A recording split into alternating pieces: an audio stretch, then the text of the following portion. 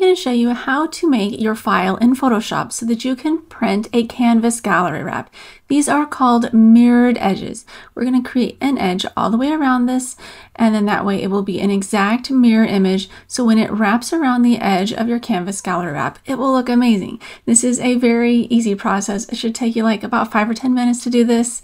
So what you want to do is make sure that you start with the image, the correct size, the exact size of your canvas that you're wanting to print. Now I want to print an 18 by 24 today out of this particular image, but if you have like a 16 by 20 or an 8 by 10, whatever you're making, you want to make it that size. So we're going to go up here to image size, go to image size.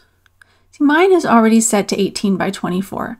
I wanted to show you where this menu was because if yours isn't set to the exact size, you need to do that now before you proceed into any of the further steps. But mine is the correct size. So what I also like to do is go over here to the move tool and select my image. Now if I see that there's a little bit of this move tool hanging over the edge, see this area here, it's coming over the edge, that means that part of this image is actually already wrapping over to the invisible edge. Well, I don't want that. So what I like to do is just select this area and copy it over into a new layer. So I do Command A, which is select all, Command C, which is copy all, and then Command V, which is paste, and it pastes it right over into a new layer. If you're on Windows, you do Control A, Control C, Control V. It's the same action, it's just slightly different buttons, depending on whether you're on a PC or a Mac. Also, if you do not see these layers, it's very easy to see them. You go up here to Window and make sure to select Layers, because you can't do all this without seeing the layers in Photoshop. Next step is to remove this first layer. That way you just don't be confused by things. And you notice this layer that we created. You see here when you have it highlighted with the move tool, it is right up to the edge. That's what we want. Next, go to image and canvas size. We want to make the canvas size bigger all the way around equivalently. Now you have to figure out how thick your stretcher bars are. Mine are going to be 1.75 inches thick. I want to make this just a little bit bigger than that. I'm going to shoot for 2 inches thick. So what you do, since you have 2 inches on this side and also 2 inches on this side, it needs to be 4 inches. So I'm going to add 4 inches to this dimension. So it's going to be 22. I'm also going to add 4 inches to the height. It's going to be 28. Now, if yours were 1.5 inch stretcher bars, you could decide whether you wanted to do like 1.75 inches added on here times 2. So it'd be 3.5. Or if you wanted to just go ahead and do 2, I like to give myself a little extra play when it comes to the printing and having to put my stretchers on there and everything. So I always add just a tad bit extra. But you can see it looks even all the way around. If yours don't look even, you need to go back to that step and make sure that they do, because this is essential. So now what we do is we go over to our rectangular marquee tool and we select the top part. We're eyeballing this here. We're not measuring. Some people measure and do all that, but it's not necessary. What you want to do is just select about what you want to have on this mirrored edge. So you have that selected. Now we go onto our keyboard again, either Control or Command C and Control or Command V. Now you see we've got another layer here.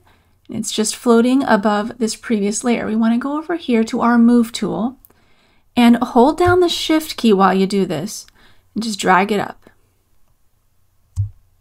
Then I like to zoom in on this. Now you can zoom in 2 ways. You can use the roller part to your mouse. That's what I like to do. Or you can go up here to View and you can zoom in and out.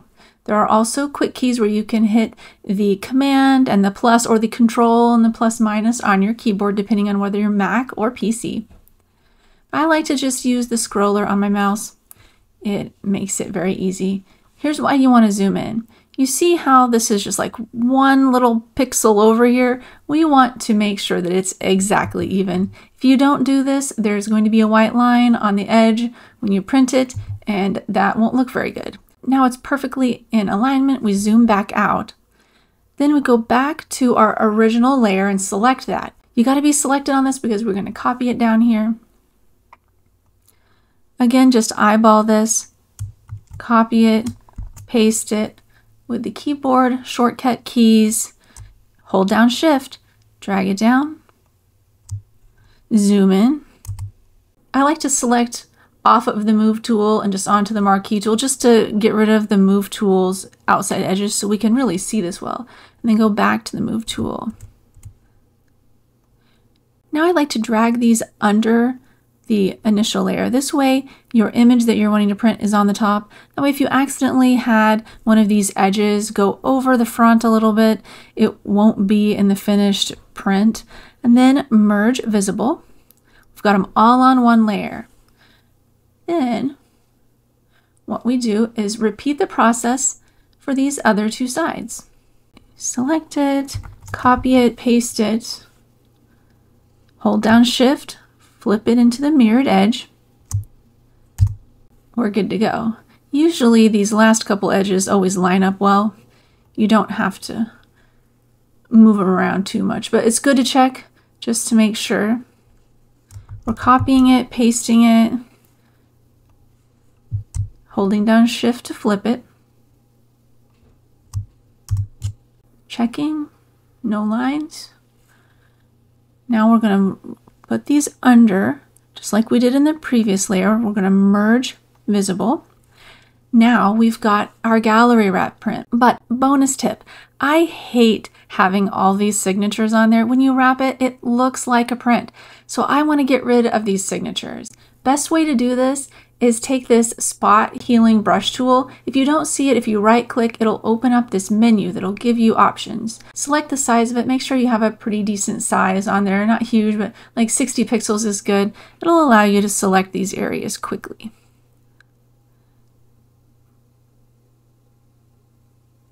Just go over all of it. Make sure it's dark all the way around what you want to remove. And now we've removed it. Sometimes it doesn't get it all off of there. You have to go over it a couple of times like I just did there. But very easy to do this. You're getting rid of that unsightly signature that's the telltale sign of a print rather than an original. And I know that my customers love it when their prints look as close to an original as they can absolutely get. So this is something I always do. When you go to print this, you want to increase the size over here of the width.